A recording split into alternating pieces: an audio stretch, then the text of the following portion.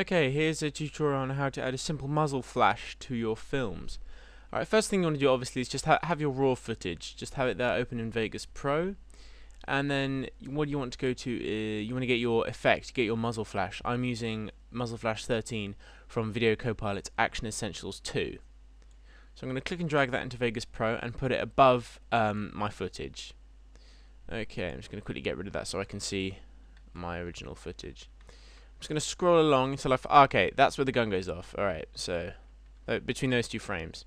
So that's the first frame where the gun goes off. So I'm just going to click and drag that to there because that's where I want it to begin. I want the flash to begin.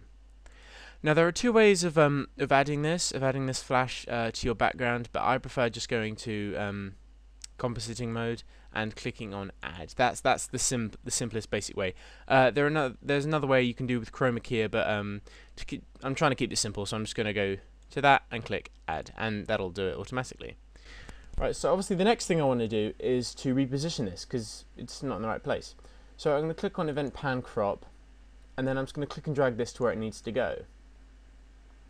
Okay, so resize this by just clicking and dragging and fiddling around to try and get the right size.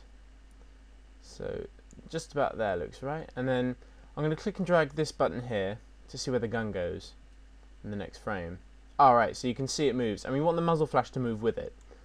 So I'm going to rotate this and click and drag it so that it repositions itself with the gun. And this can take a while if you're doing like a machine gun or something, because you'll need to do it frame by frame to get a good look. And I'm just going to scroll along for the next few frames. Yeah, that looks okay. Obviously the smoke stays in the same position. So if we just play that, this is what you'll have so far. Okay, just that. So play that slowly. So yeah, it looks pretty real, but obviously there's no sound, so it's not going to look very realistic. So what you want to do is go to your sound effects area. For this I've got a 50 cal shoot. I'm not very good with guns, but I don't think a 50 cal is a pistol, but whatever.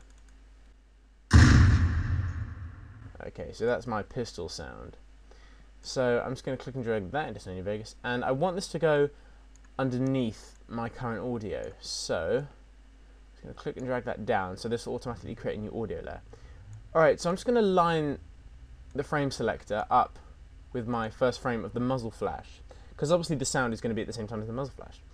So once I've lined that up there, I can just click there and that'll do it for me. I'm going to scroll down to where my muzzle sound is, and I'm going to click and drag that, and if you've got snapping enabled, that will automatically line up like that. If this doesn't happen, you'll need to go into options and click this, enable snapping. So you need to make sure that that's got a box around it, okay? And then if you click, this is what you should have.